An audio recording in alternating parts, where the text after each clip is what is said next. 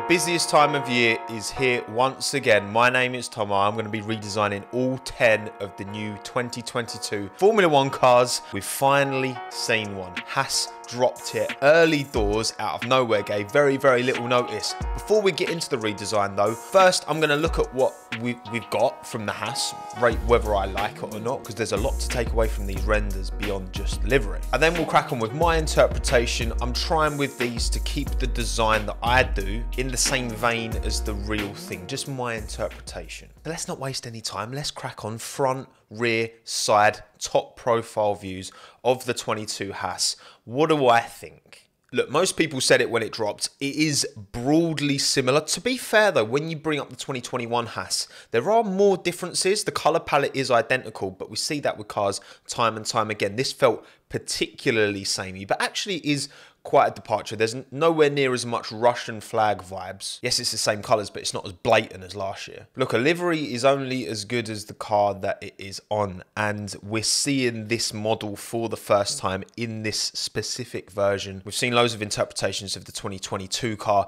This interpretation isn't the best looking. It doesn't help they've got bloody hubcap wheels on it. At least make them sparkly or something, come on. Last year's Haas for me beat a lot of other liveries. It was middle of the road. I don't like this livery body combination quite as much as I did on last year's car. The size of pieces relative to the car, so the size of the stripes, the size of the Haas logo, the size of the number, they all seem a bit too small relative to the size of the entire car. If this Haas logo was a lot bigger, there's loads of white space here which isn't being used. I'm not too keen on the 1-on-1 being right next to Uralkali. It makes it look like they're together, where actually 1-on-1 and Ionos is part of the same company. The Uralkali on the front wing end plate is a bit too squeezed in because that logo's a long and thin one. Works on the side of the car, doesn't work on the side of the front wing though. And actually for me, the blue and the red coming all the way up to the nose is a bit too much, because you've got the red, white and blue on those three main panels, which I think works nicely. They're kind of my main critiques of the livery. But again, you look at the car model, I mean, look at how small the inlets are on the side pods. That's mad. You kind of got the triangular inlet as well above the driver's head.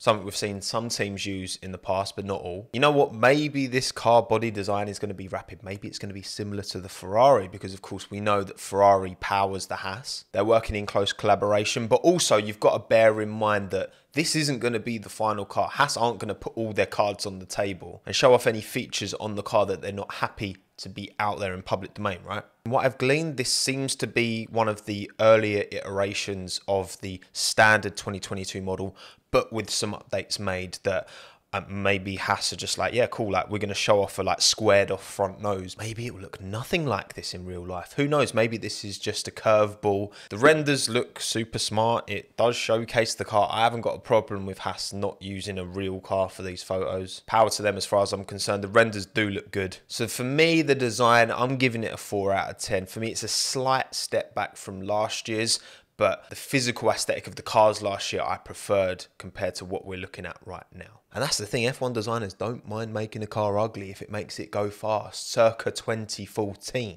It's not about the aesthetics, it's about how quick they can make this advertisement board go, because that's what an F1 car is.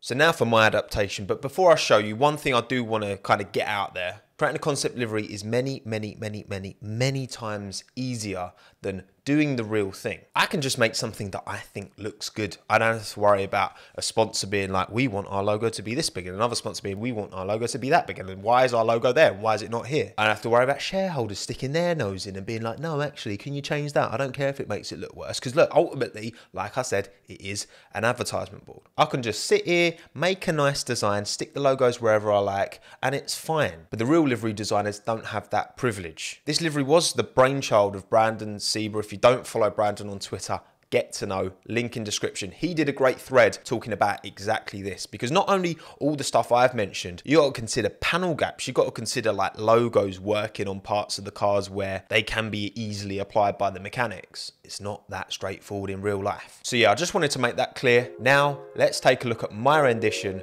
of the 2022 Haas.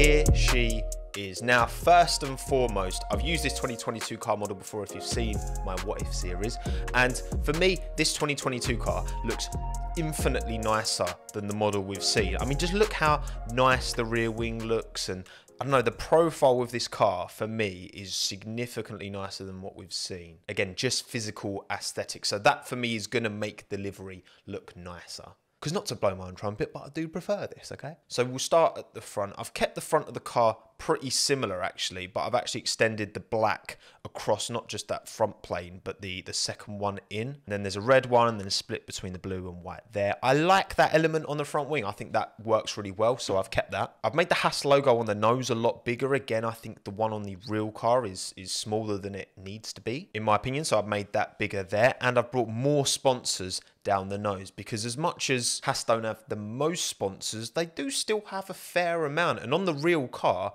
they're just tiny underneath the Haas logo on the side. So I've made them shine a bit more. So we've got Under Armour, we've got Haas CNC, and if we come around to the side, there's plenty more. Shoeberth sits here, and then if we zoom in, you've got Tree Corp, Maui Gym, and Cyrus Geneva,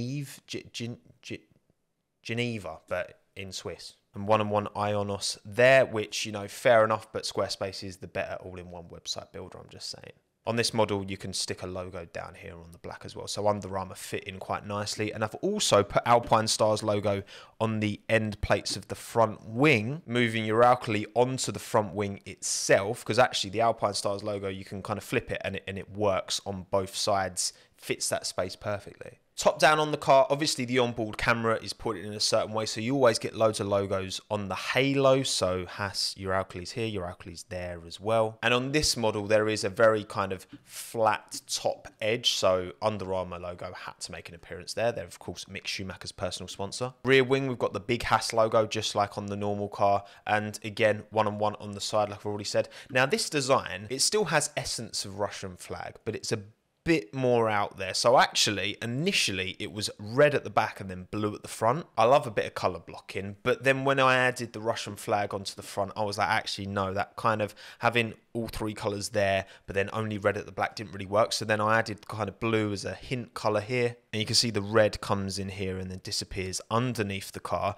And again, on the nose, I've dropped the blue and the red because I think there's enough on the car. And I think just having the black come in. We've seen this 2022 Haas has quite a narrow nose. It's certainly a narrower nose than I've got on this car to play with here. So that's why I've done that. I thought the real thing was a 4 out of 10. What do you think? Rate it out of 10 in the comments below, please. Don't be nice for the sake of it. If you don't like it, all about that constructive criticism. Because this is the first one of these I've done for a while. So I was always going to be a bit iffy coming back, you know.